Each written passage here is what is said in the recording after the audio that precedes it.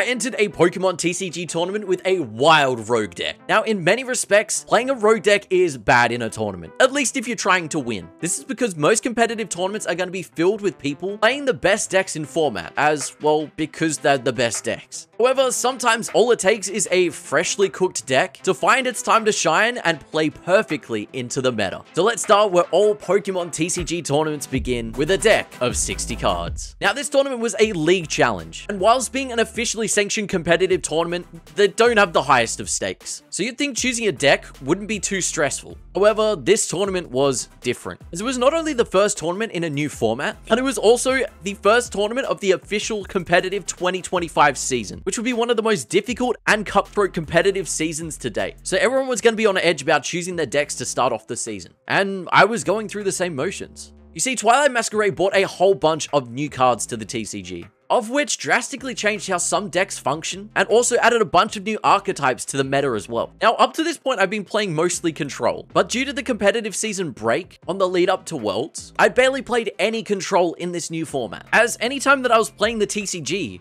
I was dedicating that to playing the following Shrouded Fable format, as I was practicing for my next major tournament, the Pokemon World Championships. But this meant that I couldn't pick Control as my comfort pick for this tournament, as I wasn't really familiar what people were playing in their decks. And Control relies heavily on knowing what card counts are in all of the meta-relevant decks. So here's me at square one, and no idea what people would be playing. And I only have a few days until the tournament. So I'm feeling super lost, and I think I'm just gonna play a random concoction of Control, and just hope that we wing it on the day. But then, out of nowhere, on my X feed pops up a tweet from another TCG player, Makani Tran. Makani has in recent times been known for placing really well at tournaments with his Arceus V-Star decks. And today was no different. He managed to place top 8 at a 1k tournament with a crazy Arc pile. Now, this was wild to me, as I played a lot of Arc in the previous season. However, after placing top 32 at my last regionals, I immediately deconstructed the deck, as it looked like it was never going to survive the upcoming meta shifts. So to see another Arc deck placing at a tournament was awesome. Looking at Makani's list, it felt strong. It used Legacy Energy as its ace spec, which allowed you to skew the prize trade, which was something that most Arc decks really struggled with before. It also included Blood Moon Ursaluna, the strongest card from Twilight Masquerade, which also had great synergy with cards in the deck like Legacy Energy, Sharon's Care, and Jet Energy. Jamming Towers were also the stadium of choice, perfect for denying Forest Seal Stones and TM Evolutions early game, and being able to remove effects from things like Bravery Charm, which can really help you in the Gardevoir matchup. To top it off, it played Radiant Serena, which is a crazy card, as it actually really helps you to survive things like Phantom Dive from Dragapult, as well as getting hit by Monkey Dory's Adrenabrain. The deck looked awesome, and I was super keen to try it. So, thanks to randomly eyeballing a deck online, my stress was relieved, and now I felt ready for game day. The event comes around, and it's time to play. First round of the tournament, we get paired up into Daniel, and he's playing Regidrago. Sadly, I wasn't able to get the camera set up in time, so he missed my first turn, but I did manage to win the dice roll, and we're going first, which gives us a fantastic chance in this matchup. I start by benching an Arceus, as well as getting an energy attached, and playing a Bidoof down. This is fantastic, as I know Daniel's not going to be able to attack me on his first turn. Then over to Daniel, he has a pretty solid setup. He gets a Regidrago V down into play, which is really good, and luckily for me, he does bench a Mew EX. Now, this is fantastic for me, as it affects my prize race dramatically. Sometimes in this matchup, you'll go behind due to only being able to two-hit Regidragos and Tealmask Ogreponds with Arceus V. So giving me an out to knock out a two-prizer on my second turn is fantastic for my prize race. So coming back over to me, I evolve my active Arceus V and a B-Barrel, as well as thin out a couple of cards to get another Arceus V. B-Barrel for 5 cards to try and find the boss's orders and double turbo. Sadly, we don't hit it, so we can just use a Nest Ball to get a Bidoof. We V-Star for our double turbo energy to attach, and then we boss up that Mew EX to get a knockout, which is fantastic for us. Moving back over to Daniel, he's got a Regidrago V-Star, so he uses that Legacy Star ability to try and set up his board a little bit better. He does manage to get a Fire type energy, which is desperately going to need, as those are really hard to find out of the deck. But sadly, he's not able to get an attack off, which means that I can pretty much steamroll here into the lead. Actually able to play Squabble because I can protect it with Mist Energy. Play down an Eerie and manage to snipe out some crucial resources from Daniel's hand. Keep going through my hand a little bit with Squabble and B-Barrel. Get me in a state where I can have a good follow-up next turn. And then I swing into Regidrago V-Star with Trinity Nova, which means I'll be able to knock it out the following turn. Daniel realizes he's going to be a little bit too far behind, so he just scoops it up to go to the next game. Going into game 2, Daniel correctly elects to go first. He starts out with a Regidrago V, and then he also manages to find that elusive Fire-type energy to attach turn 1, which is awesome for him. And then he passes it back over to me. I've got a 70 HP Bidoof in my active, as well as a Jet Energy in my hand. So I choose to discard my 60 HP Bidoof off of my Ultra Ball, as it can be Phantom Dive, sniped, and KO'd immediately. And with my Ultra Ball, I get a Arceus V, and then use my Jet Energy to shoot it into the active. I bench my Radiant Serena, as if he does Phantom Dive, I can heal 20 damage off my bench Bidoof, which means that I won't lose my B-Barrel the following turn to a secondary Phantom Dive. Sadly, that leaves me with one card in hand, which is a Super Rod, which is an absolutely dead card for the following turn. So unless my top deck is awesome, this is definitely going to be a scoop up, go next angle. Moving over to Daniel, he does set up his board well enough that he is able to get a attack off with the Regidrago V, which doing enough damage, even with the elegant heal from Radiant Serena, is going to be enough for my Arceus V to survive next turn. So for my next top deck, I get a fighting type energy, which is not going to be enough for me to be able to stay in this game. So I just decide to scoop it up and have the much better chance at starting going first the following game. For our final game, I'm going first, and I get a fantastic first hand. I get an Arceus V in the active, and I also get 2 mulligans to help me out a little bit extra. My first board state is amazing, with 2 Bidoofs benched, as well as an Arceus V and a double turbo for my turn. And my hand for the following turn is cracked as well, so I'm looking pretty safe overall. For Daniel's turn, he has to immediately use a Professor's Research, getting rid of a lot of crucial resources just to find that turn 1 Regidrago, but he does get the Fire Energy attached, and he uses Grasping Draw to finish his turn. Going into my next turn, I've got pretty much everything that I need. I have a Arceus V as well as a B-Barrel, and my aim for this turn is just to draw through a bunch of cards in my deck to hopefully save that V-Star for when I actually really need it. If you can save the V-Star for as long as possible, it gives you an amazing advantage throughout the rest of the game. So of my second B-Barrel, I actually find the Boss's Orders, which I really wanted to hit that Regidrago V to give me KO on it next turn. This next turn for Daniel is crucial. The pressure is on, and he manages to load up a couple of things onto the Regidrago V-Star, but he makes a huge misplay in not using Regidrago's Legacy Star. This means that he has no follow-up attackers for the next turn, which by using Legacy Star would have given him much stronger outs to getting a second Regidrago V established. Instead, he just swings into me for 140 damage, and back over to me, I still have the ability to draw through a bunch of cards, and I just finish off the turn by going for a Trinity Nova in to knock out the Regidrago V-Star.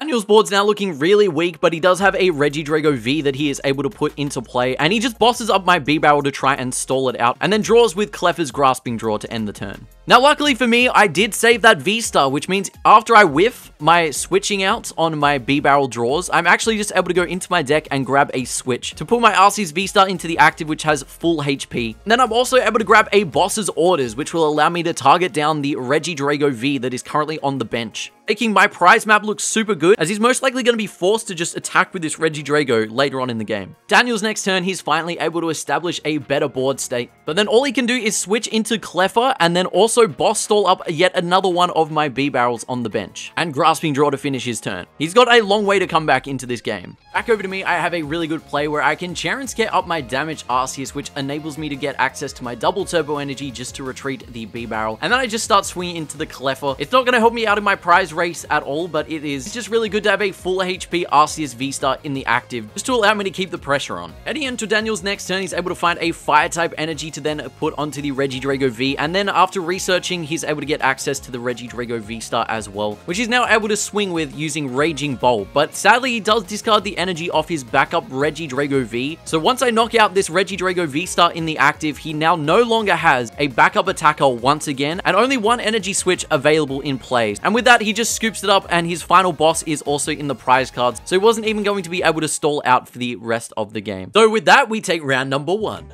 Round 2, we get paired up into David, and he is playing Charizard, but I have a fantastic tech for this matchup. He starts out by just benching a Pidgey and then passing over to me. I managed to top deck an Arceus V, which I play down onto the board. I also have Buddy Buddy Poffin, which I used to go grab a single Bidoof, as I want my board to be really, really tight for this entire game, as I'm going to use my tech Cornerstone Ogerpon as soon as possible. Then back over to David, he plays down an Iono, and it gives me a gas hand for the next turn, and he's forced to insta-charge. I play down the Nest Ball to get the Cornerstone Ogerpon, Ogerpon. David picks it up to have a look, and he is now in shambles. I nest dash and then draw with B-Barrel to get a better hand, and then I use my V-Star to grab a Jet Energy and boss up the Pidgey to really disrupt David's draw for the rest of the game. Now that I know that I'm going to be so far ahead, I decide to play a wider board state where I think I can just outpace David instead of having to just rely on the Cornerstone Ogerpon. So knocking out the Pidgey, David top decks the Pidgeot EX, and then he scoops up and goes next. For me starting off, I start off with the Cornerstone Ogerpon.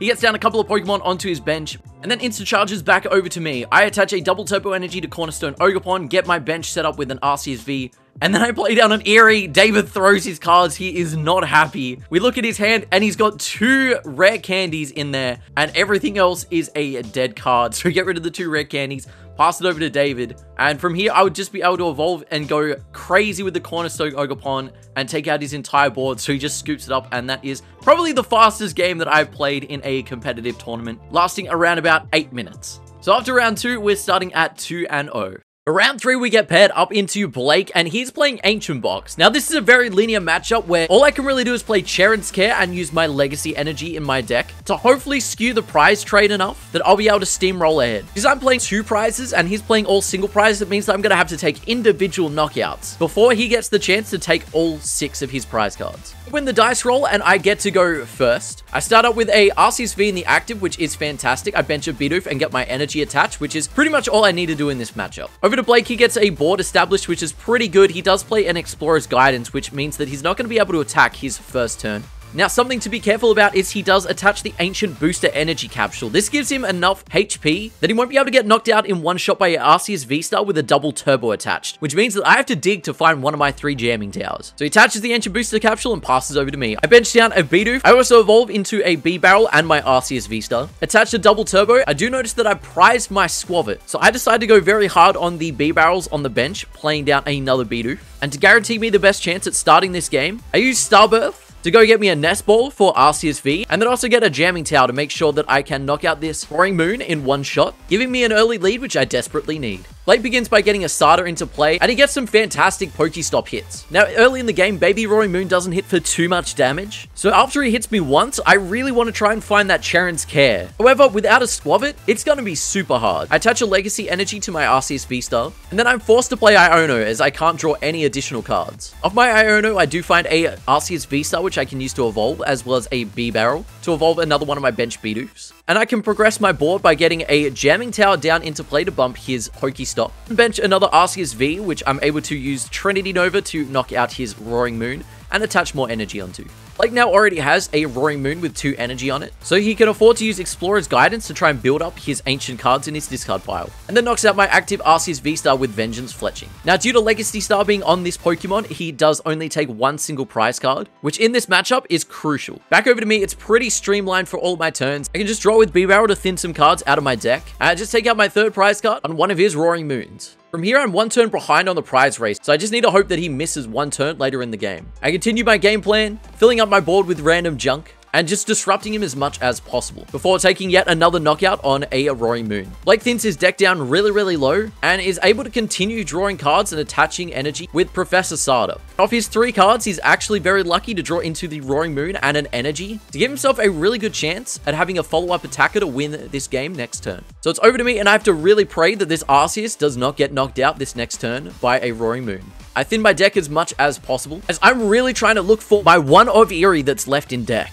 After using 2 of my Industrious Incisors, I only have 1 card left to draw. Off my last B-Barrel, I managed to find my 1 of Eerie with around about 5 cards left in deck. This is awesome, as he's got a superior energy retrieval, which would have given him the attack next turn, and I'm able to snap that right out of his hand. Blake promotes the Roaring Moon and is sadly not able to get another attack off for the rest of the game, so he just has to scoop it up. Into game 2, I start out with the Arceus V in the active. He elects to go first and doesn't get any energies attached to his Pokemon. I get enough of a board setup that I'll be feeling pretty fine into the rest of the game, and an energy attached for my first turn. I play down Eerie to get rid of whatever resources he has left in his hand, and Blake just starts flicking through his deck to see when he would possibly get another out to win, and it doesn't happen for a long time. So he just scoops it up, and that is game 3, tied up at 3-0.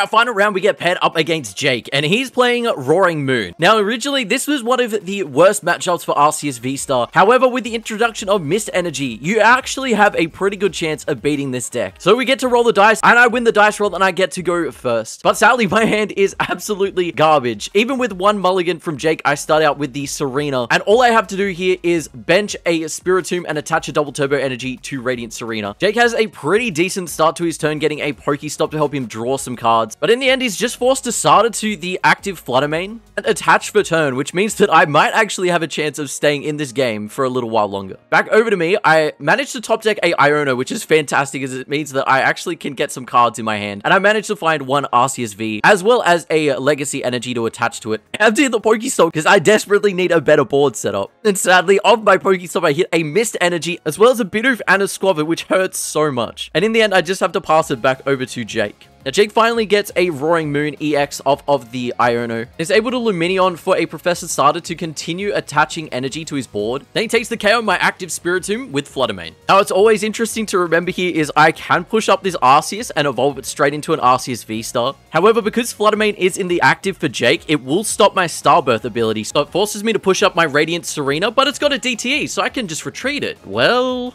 I Ultra Ball finally for my Arceus V-Star. And because my hand is still abysmal, I have to hit the Pokestop once again. But I do actually get a Nest Ball to find another Arceus V, which is amazing. Now, here's where I sadly forget the board state. And as I use Starbirth off my Arceus V-Star, I actually grab a Switch, despite me already having a double turbo energy, which throughout the entire turn, I was playing just to grab a boss's orders to bring up the Roaring Moon, just to hit it for a little bit of damage. So it's within KO range. But yeah, I forget that there's a double turbo energy on the Serena. I don't check my own board, grab a Switch, and then grab an additional double turbo energy. And then I finish up with a Iono, which does give me an out to my third Arceus V. But disappointingly, I'm only going to have to take a one prize knockout here on the Flutter Mane in the active, which does ruin my prize mapping a little bit. Jake's turn here, he does manage to get a Darkrai into play. He's also able to find some Dark Patches. By using the Switch card, he can go into Roaring Moon EX, and then he actually decides to use Calamity Storm here to just sprinkle some damage onto my Arceus V-Star. Back over to me, I find a boss's orders off the top of the deck. And I just use it to knock out the Lumineon, just so I can get 2 prize cards. As at this point, my game plan is probably just to take one additional knockout on another Pokemon, then close the game with a Blood Moon Ursaluna EX knockout on Roaring Moon EX. But Jake's turn, he does find that Prime Catcher, which is allowing him to bring up the Arceus V into the active. And this time he does use Frenzy Gouging just to take the KO, which I think is more than fine, as it does give me the knockout on this active Roaring Moon next turn, so I'd only need to find a boss's orders to have game on the following turn. Jake starts off with Greninja in the active. He realizes that he does not have any outs to being able to take a knockout this turn, or even stall out, as I have a boss's orders in hand, so he just scoops it up. Moving on to game 2, Jake elects to go second, and I actually have a better start getting an Arceus into play, which is always fantastic. And straight off the rip, I hit a Buddy Poffin as well to get me a Bidoof and a Squavit. Plus, additionally, I have a double turbo energy, which I can attach to my Arceus on the bench, as I know Roaring Moon can do some insane damage to my Arceus Vs in their first turn. Jake begins to get a decent board. He gets a Starter, which he plays down to attach one of his energies to Roaring Moon. And then he also benches the Iron Bundle, which he then uses his Hyper Blower ability to gust up one of my bench Pokemon. Now, this is where I make a grave miscalculation. I assume because he just used Starter on the active Roaring Moon, there's going to be no way for him to be able to attach any more energy to actually attack this turn. And he would only have one manual attach for his turn. So I feel super safe just dropping this Arceus V into the active, meaning that I won't have to get a switch off of my V-Star next turn. But then Jake starts to combo some cards together. He gets a Nest Ball to grab another Roaring Moon and puts it onto the bench and Dark Patches onto it.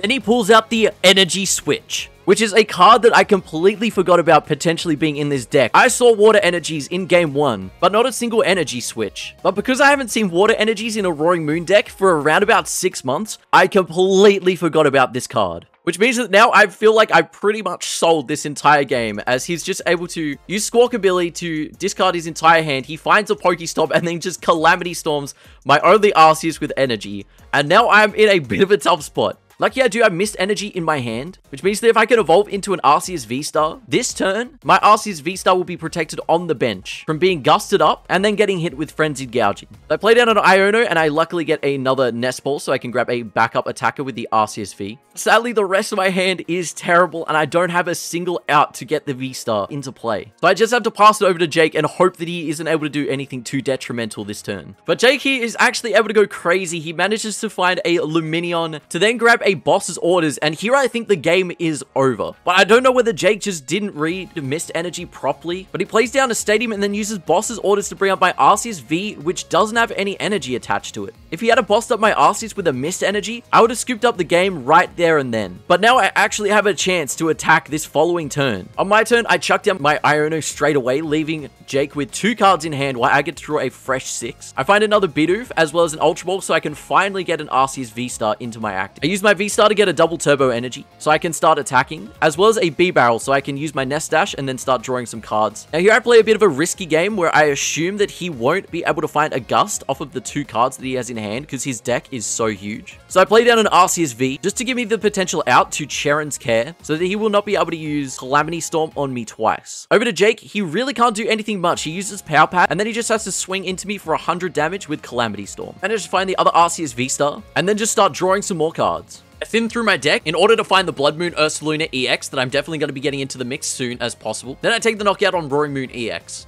Jake draws for turn, uses a Dark Patch, and then just passes it back to me. Now, after last turn, I know Jake's got nothing going on in that hand, so I feel like I'm in a super comfortable spot. I bench down my Blood Moon Ursaluna that I got last turn, and then I start searching with Nest Dash and B-Barrel. Off B-Barrel, I actually find Cheren's Care and 2 Boss's Orders, which is great as I can pick up this damaged Arceus in the active with Cheren's Care and then re-establish with the Mist Energy attached to keep myself out of range of getting KO'd once again. I re-establish Arc as I already lose to a boss regardless. And then I just swing in to knock out the active Greninja, which is going to hurt Jake's draw even more. He's forced to go in with his Roaring Moon EX, and he proceeds to find a switch card to help him stall yet again for another turn. Now for my following turn, I already have Boss to bring up the Roaring Moon EX, and Jake currently only has 1 card in hand. After using Squabbit and B-Barrel to filter through my hand, I managed to find my Legacy Energy, which allows me to bring up Blood Moon Ursaluna into the active and take the 1-hit KO on his Roaring Moon. And to make matters worse, Jake top decks a Boss's Orders for his first card of the turn, so definitely taking out that Roaring Moon EX was the correct play. He's just forced to pass. Sadly, I'm not immediately able to find a switching out off my next turn, but I do attach a Mist Energy to my active, meaning the Blood Moon Ursaluna won't even be able to get KO'd by a Roaring Moon. I just pass it back over to Jake, and then all he does is pass it back to me, and then the game is over with another Blood Moon attack from Blood Moon Ursaluna. So we take game number 4, leaving us at 4-0 for the tournament. And with that record, we finish in first place. And who knows, maybe in a few days, Arceus V-Star will win the World Championships.